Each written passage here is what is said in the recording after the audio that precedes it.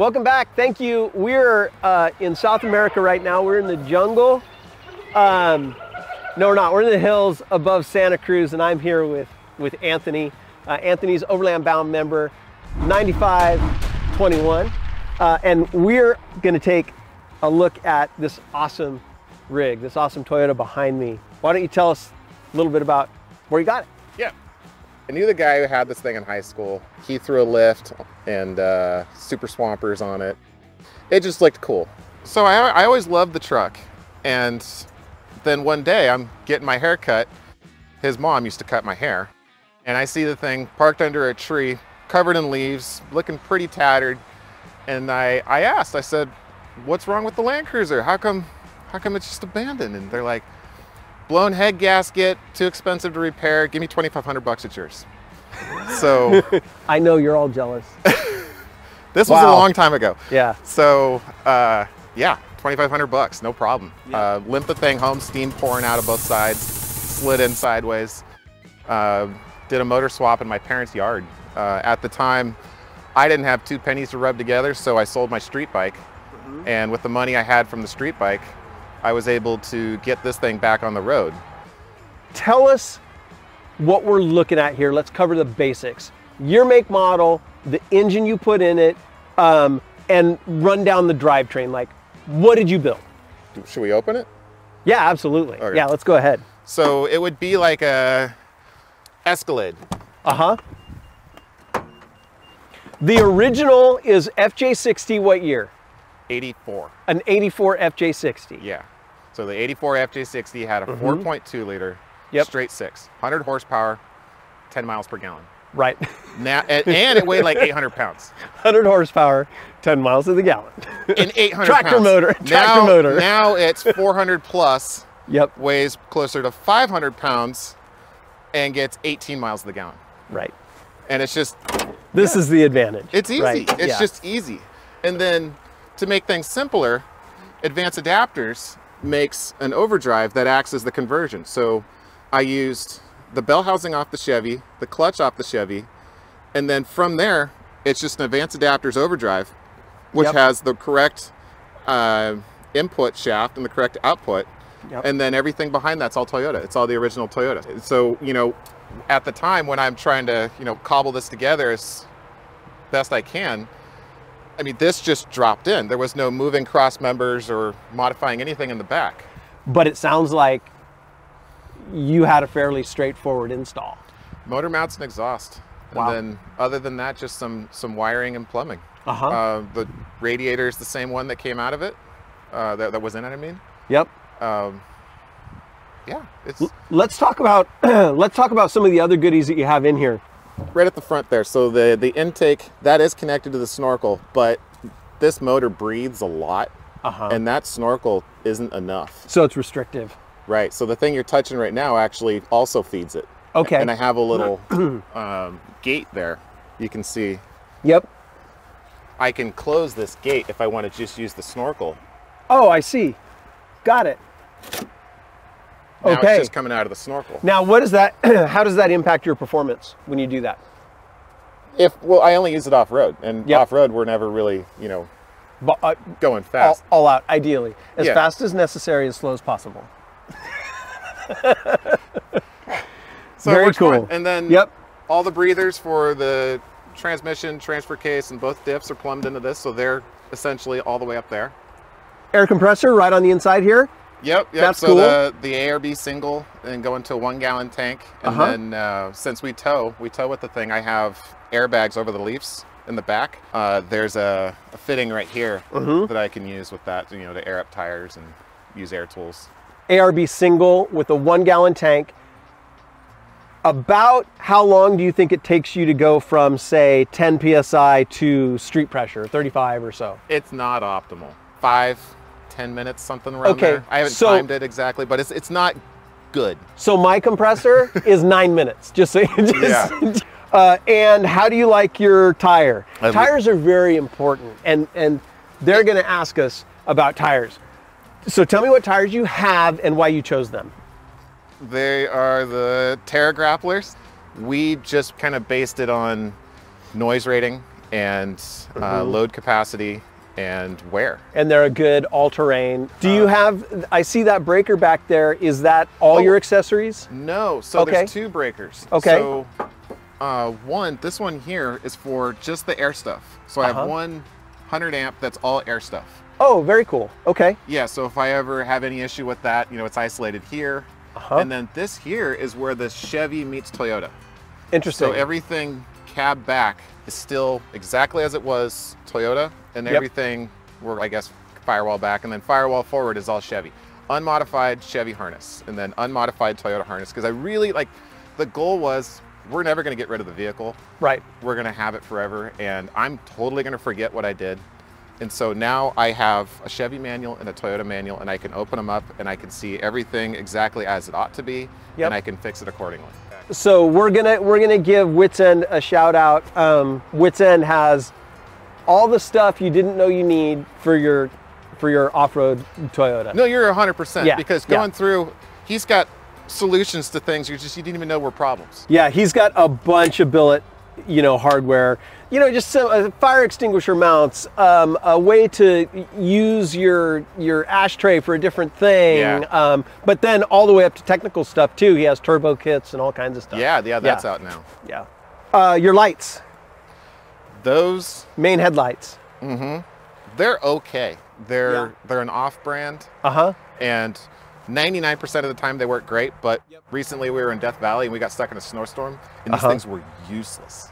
Were they just bright white and they were illuminating the snow? All I could see was the like snow. Snow blind, yeah. Yeah, I mean, my friends were all just, oh, this is great. This is so much fun. And I'm like, I'm panicked. All I can see is snow. And so I'm trying every different combination of lights on this, and all I can see is snow. These, on the other hand, are great. I love those. They're Baja La Paz. They're an older headlight. They're HIDs, but the HID gives a real different pattern than the LEDs. And so I stick with them. I really like them. They're rugged as heck. And you went with mile marker. I did. That is a good winch. It is. Yeah. It's always been great. Originally came with a metal rope or metal cable. The synthetic line is just, to me, is a no-brainer. I actually carry a spare just in case. There's one down here. Oh, I saw that. I was going to ask you what is in that bag. That is just another rope. Another rope. Oh, very cool. What else on the front end of this rig? I don't have the antennas attached. It's just the bases, but that one there is for our ham radio. You and I together, you know, got our license together. Yeah, awesome. I've been converting everybody. Good. And then this one is for APRS. Okay. So I've been using, interesting. Yeah, I've been using APRS Droid. Because on occasion I do just go out by myself and I'll just turn on the APRS, and then my wife, she can pull up the web interface. She can see where I am. She could text me. Without any cell reception. What else up here? ARB bumper, right? Yeah. I mean, why'd you choose ARB? I'm a huge fan of all the Australian four-wheel drives, and I just that was my goal, just to have something very much, right out of the outback. Well, you can't go wrong. I mean, with ARB. That's it for the front end. All right, let's walk around the side here. Now, let's cover a little bit about your suspension. So one of the things that people love about these rigs, solid axle. Run us through your suspension. All right, from front to back. Sure. Stock front axle, or stock front housing. So it's been gusseted. It's got RCV axles. It's got the Marlin high steer. Those are kind of standard fare things if you want to beef up this axle. There are some weak points. It's not perfect. It's, Burfields are a thing that if you're a Toyota guy, it's like, oh, broken Burfield. Stock springs, little taller shackles. They've been moved to the back, and then the whole thing's been moved forward about 1.5 inches, and that's just for clearance. There's no kit apart from the high steer. So the shocks, for instance, they're just Fox 2.0 reservoirs, and then the hydraulic bumps, and then there's little issues that you come up with, like when you do spring over, which this is. Then if you don't move the shackles to the back, it wanders all over the place. So then you move the shackles to the back. Well, then you get dive.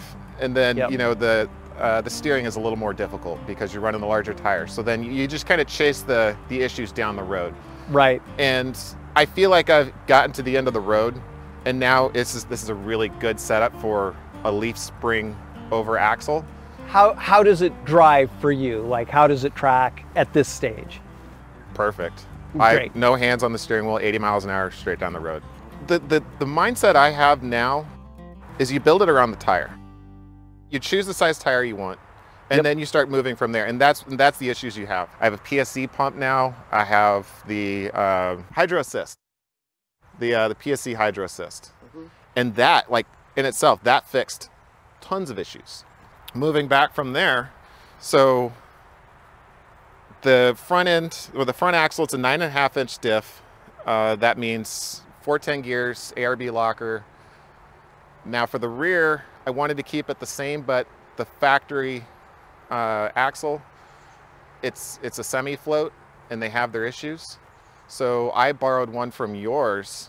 I have the 90, I think it's a 98 FJ60 full float now. Okay. But again, same 9.5-inch diff, another ARB locker, and then, I mean, even the bearings are the same front to back.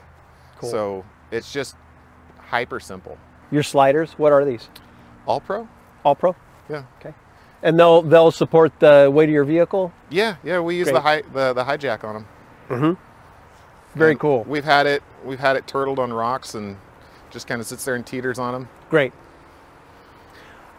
Sliders, not steps.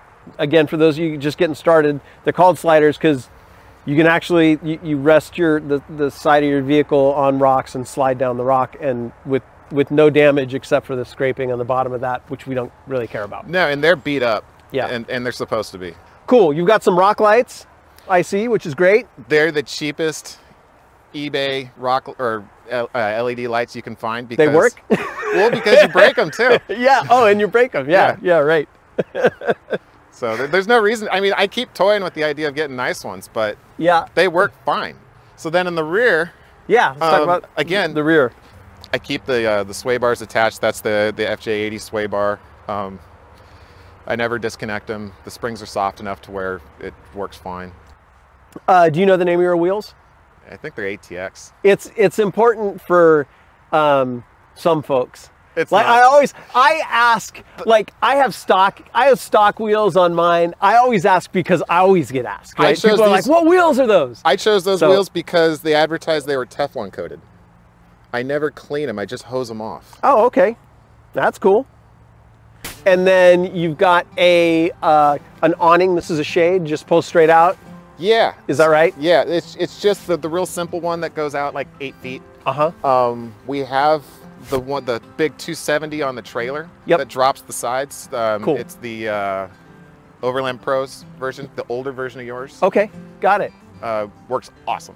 Yeah, you have to, in certain environments, you have to have shade. Yeah. And I mean, I'm stating the obvious for people who grew up in those kind of climates. I know I grew up in Humboldt County. It's always foggy. So but yeah, you go in the Mojave Desert, Baja, those areas. It's like you have to have shade. When it's 100 degrees in the shade. Yeah. Yeah. One of the other issues with the spring over is the axle wrap. We just did a real simple track bar, rough stuff, DIY welded track bar. Yeah. And works great. Cool. Yeah. The thing we have to acknowledge is you've got 400 horsepower under the hood. That makes its own issues. Yeah, you have to address some things. Yeah, you come up with weird issues. Yeah. So yeah, otherwise on the rear, it's just a homebrew setup. It's the toe points are attached to the trailer hitch. They're just welded onto the trailer hitch. High lift jack off of the tire carrier with the jerry can mount, and then the antenna is actually for the CB. So I still have a CB in the truck, but I don't use it. So I found a splitter that allows me to use the antenna for my FM radio. So now the antenna is really just a great FM radio antenna. Very cool. So you've got the 15 extra horsepower, and that's probably how you get the 18 miles to the gallon. Street right? cred. Yeah, yeah, totally, absolutely. This badge, over on our website, you can, in about, you can see our core principles, our founding principles. That's what that badge stands for. So go over there and read our founding principles if you guys want to learn a little bit more about us. I like the condition it's in. It still has some dents. Yep. And if I make it too nice, I won't use it. It is gorgeous. I love this vehicle. It's awesome. Thank you. All right, shall we look on the inside? Yeah. All right, I'll go over here and look in this side.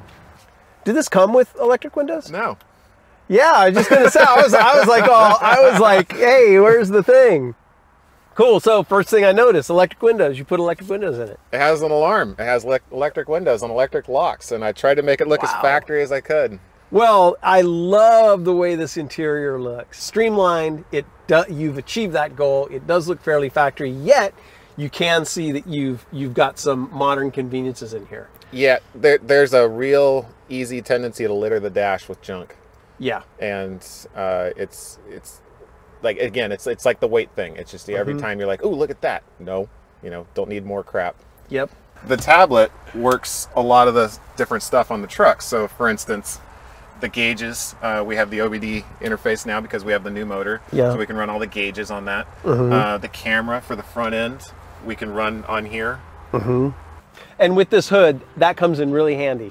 Yeah, this is a porch. Yeah. So if you open up the glove box, there's the radio. Got it.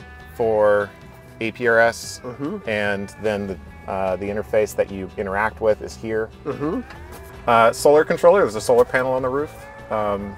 Truck never needs to be charged. I can sit for a month and start it right up. Very cool.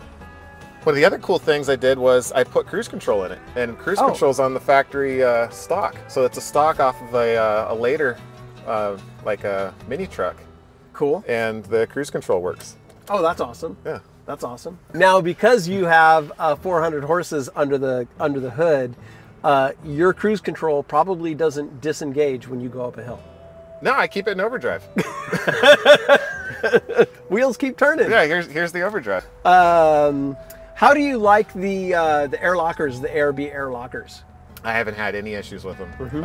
I put them in myself. I've really tried hard not to hire anybody to do anything on this vehicle. The only things anybody's ever done was to tune it, to paint it, and to put exhaust on it. Got it. Everything else I did. So I geared the diffs, I put the lockers in there. They are the simplest, most rugged things. Great. There's no special fluid you got to run. There's no maintenance. They just work. So just keeping it super simple. Very cool. What about anything else? Any fridge or anything else in the back? I mean, little hacks here and there. Yeah. Things that just kind of fix some of the fact that the vehicle's 35 years old, and things have improved since then. So, yeah, it is. Love this truck. It's gorgeous. Anthony, thank you very much. Yeah. Really, really appreciate you taking the time today to share your vehicle and the story with us. Can people ask you questions in the comments? Of course, yeah. All right. Yeah, I'll answer any of them. Okay, very cool. There's always things that I don't think about. Ask Anthony questions in the comments. We'll answer them for you. You guys, if you like this video, of course, like and subscribe. We have other videos like this, so go check them out. Hope to see you guys on the trail. Outfit and explore.